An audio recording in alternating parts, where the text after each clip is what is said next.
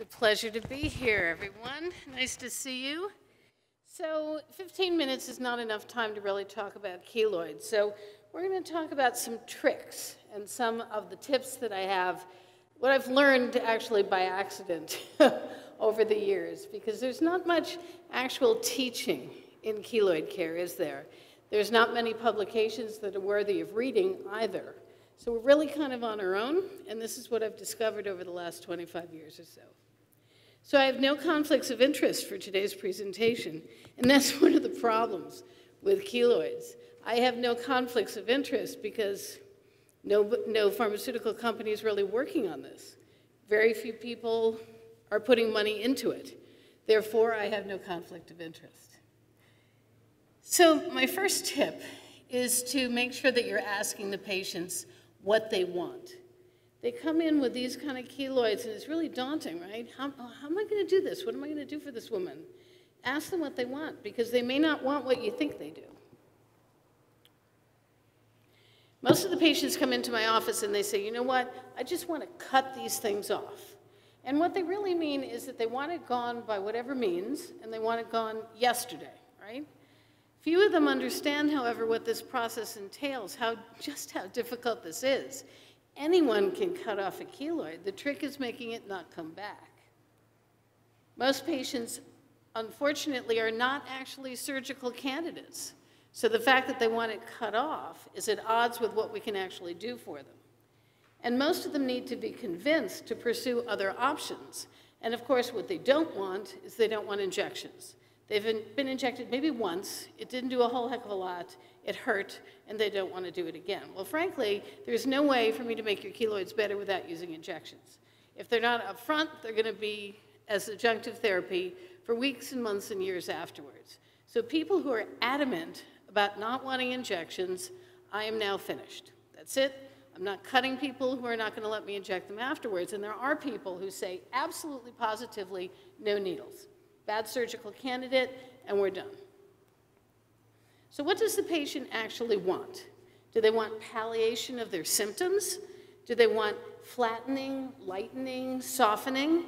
I can do both of those things very well. Are they delusional and think we're going to eradicate this and give them a scar? Or truly delusional and think we're going to eradicate it and end up giving them normal skin afterwards? So their expectations and their desires are paramount in that consultation with them. This gentleman just wanted to be able to hang an earring on his ear. He didn't much care what it looked like. He just wanted to be able to re-pierce. Why, right? Piercing is what led to this, but that's what he wanted to do. This gentleman just wanted to be able to look up at the sky, and I'm not being poetic here. He was an amateur astronomer, and he just wanted to be able to look up without having to lie down on the grass to see the sky. This gentleman wanted to be able to turn his head from left to right. He said he couldn't drive because he couldn't look at his blind spot. And all we did was cut out that thing that was tethering his chin to his chest and left the rest of it. He didn't care about it. Now he could move his head from side to side. That's what he wanted. This guy didn't like his cleavage, didn't care about the rest of it, just didn't like that big pocket underneath that keloid in the center of his chest. So we cut out the pocket. His breast fell further to the side when he wore his low-cut shirt. I don't get it, but when he wore his low-cut shirt, that pocket wasn't there anymore, and he was a happy guy. And this is my favorite story of all. This gentleman came in, it was on his deltoid area, and I said, so what bothers you about this? What do you hope to accomplish with removing this? And he said, my keloid looks like my junk. And I had to admit it kind of did, right? So if you pardon the expression, we cut off the testicles, we shaved them off, and we injected the corona, and it still looks messy. I just saw him the other day, actually. It still looks messy, but it no longer looks like his junk, and he's a happy guy. So ask them what they want. Often cutting is not the answer. For this gentleman, this is the guy actually with the tethered neck. This is what his chest looked like. He's not a surgical candidate here. If you cut these off, they're going to recur immediately. So when you're making the decision of whether or not to cut, think about size, shape, location, age of the keloid, not the patient, and patient commitment being the most important. Size really kind of doesn't matter. Larger keloids are no more difficult to cut off than small ones. Although it may take a little bit more time, it's not technically difficult. You're basically quite literally just hacking away at the sucker until it all comes off, right? Patients are more impressed with outcome when their keloid was huge to begin with, and residua is more acceptable. They're just happy that the bulk of it is gone. These are the most grateful patients I ever have. They're not looking for perfection. They just want that big wonking thing not to be on their skin anymore. So when you take a tiny little keloid like this and get rid of it, well, yeah, that earlobe looks a little bit better. But whoa, right? This patient is remarkably happy because they took this huge thing and turned it into not so much of a huge thing. So they're very satisfied. The bigger the keloid, the more satisfied they are in my experience. Shape, the pedunculated lesions are the ones you want to look for, especially if you're just starting out with keloids. There are often keloids hanging onto the skin by a stalk that does not contain keloid. It's sort of like a keloid skin tag, right? And all you have to do is lop off the stalk and you're done. So this was a keloid that looked a little daunting. It was on a gentleman's back that looks about 15 centimeters, I think. But it wasn't. It was only 2 centimeters. It was pedunculated. It took maybe 2 minutes total after the patient was numbed up to get the thing off. Most important part of the cut or no cut, though, is patient commitment. If that patient walks away from you after the keloid is removed, which they often do, out of sight, out of mind, coming back. 75 to 100% of keloids without adjunctive therapy are going to recur. So you have to make sure that you have their way in the beginning. I say we're going to be the best of friends for the next couple of weeks, couple of months, maybe a year, before you can stop coming to see me to make sure that this isn't going to come back. And you can tell if they're buying into it or not. And I suggest you not approach keloid removal in people who don't buy into that. One of the reasons I think why we cut so frequently is that there's very few no-cut options. And those patients generally already come in saying, I don't want injections, I already had them, right? And intralesional steroids are still the best no-cut options that we have. A couple of tips on steroids. 50 milligrams per cc, period. Always indicated. Some people say, well, it's a keloid on the face and I don't want to give 40. No, no, no, no. A keloid is a keloid is a keloid. Regardless of where it is, haul out the 40. Don't spread it too thin. If you've decided that it's only safe to give 1 cc or 2 cc's per sitting, well, put it all into one place. Don't put a little over here and a little over there. I think that's what happens frequently when patients come to me and say that that injections didn't work for them in the past. It was spread way too thin. Every time the patient comes in, I say to them, where are we going today? What is the thickest area? What is the most symptomatic area? What's bothering you the most? That's where I'm going to take my entire syringe and put the whole darn thing into that. Obviously, as it gets better, I may be able to do 2 or 3, but spreading it too thin is never a good idea. You always want to be injecting horizontally.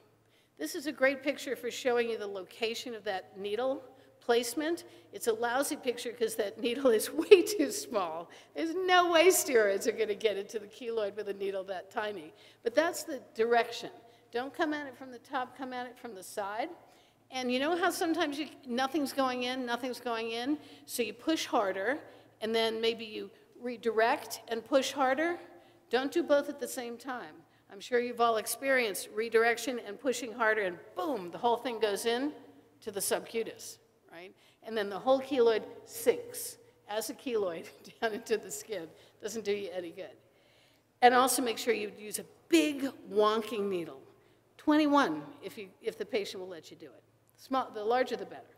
I have a trick for injecting very super hard keloids. So this was a very hard keloid, could barely get a 23 gauge needle into it. So what I really wanted to do was make parallel tracks along this keloid like this, injecting her steroids. Well, she's never going to let me do that with a 21 gauge needle, so I do a ring block of lidocaine. And then I look for 3 things: Gorilla Glue, tape, and a big wonkin' needle. So the Gorilla Glue, I don't work for either Gorilla Glue or 3M, by the way. You take a little bit of Gorilla Glue and you put it right down at the base where you're going to stick the needle. And then you take the tape and you cut up tiny little pieces and you stick it on your non-dominant hand, like when you're wrapping packages, right? And then you inject. You inject right into the first track, and if you pull out that needle, the steroid is going to come flowing out, right? So as you're going to pull out the needle, you stick the piece of tape over the hole. The Gorilla Glue holds it in place, and the steroid doesn't come out. So all you're doing on that first visit is depositing steroids into the track of the needle. The next time, you'll be able to start injecting the normal way. It works very well. Don't sweat hypopigmentation. It always happens. In fact, I think it may be necessary for hypopigmentation to occur for the keloid to really go away. That little squiggly line in that bottom picture is where I injected too deep and it ended up in the lymphatics. That goes away too. Looks funny, but it goes away. So it may take 6 to 12 months, but it always goes away.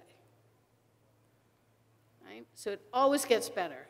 I tell my patients every time they come in and we see these little hypopigmented spots, I say, I did that to you. The medicine is what did that. Do you want me to stop? Because if I keep going, it's going to get lighter still. Never once in, oh my gosh, I counted it up the other day, 38 years, has anybody said, no, don't give me more steroids. They don't care about the hypopigmentation, and it's going to go away. Embrace interferon and radiation therapy, if you haven't already, as adjunctive therapy when you decide to cut. Interferon, 1.5 million units per linear centimeter into the base and the walls at the time of surgery, and then 1 week later. Maximum of 10 million units, or the patient gets a lot of flu-like syndromes. Make sure you pre-treat with acetaminophen and tell the patient that they shouldn't have any obligations that night and perhaps should be able to take the day off the next day if they have to. The nice thing about interferon is that it's only 2 times. Day of surgery, they're already there. 1 week later, they're probably going to show up for that follow-up visit. So even if they bail on you after that, they've finished their adjunctive therapy in those first 2 weeks. Same thing with radiation therapy. It's ineffective, unfortunately, on existing keloids, but it works very well post-surgically. It's the most effective post-surgical adjunct that we have. You do it the day of surgery, and then whenever the radiation therapist says it should be done. Some people say a week later, 4 days later, 10 days later. They don't tell me how to cut. I don't tell them how to radiate, right? Whatever it is that they do. Again, the patient is done now with 2 augmented therapies in the first 2 weeks of therapy. So again, if they disappear, hopefully things will go well even though they disappeared. Treat acne aggressively. How often have you seen just keloids, but only in an acne distribution? This had to have come from acne. Sometimes I don't even see any pimples. All I see is keloids, but they have to be there. Apparently the acne lesions are forming and immediately turning into keloids, blossoming into keloids. So I actually treat these people with isotretinoin if they're developing new ones. You know, not to obviously to treat the keloids, but to stop the freight train, right? To get it so that they're not making new ones while we're treating the old ones. Don't pick a single adjunctive therapy. If you come away from here saying, well, steroids work and interferon works and radiation therapy works, pick them all. Pick everything that's appropriate for that particular patient. Interferon on day 1 and 7, radiation on day 1 and whatever, pressure if it's appropriate with like pressure earrings like these, intralesional corticosteroids. I like to do it at the time of surgery into the base and the walls of the excision, 1 week later, 2 weeks later, then every 2 weeks, regardless of what the spot looks like. I don't care if it's flat and soft and no apparent keloid remaining, I'm still injecting that sucker for several months. And then finally I switch over to monthly. And I stop usually at about 6 months and see how things go. And if it starts to pop back up again, immediately go into another 6 months of monthly injections. So frequently, removing a keloid and guaranteeing that it won't come back if it's on the trunk is going to take a year. Lastly, never promise perfection. These people are never going to look normal. They're going to look better. On the left is my best outcome ever.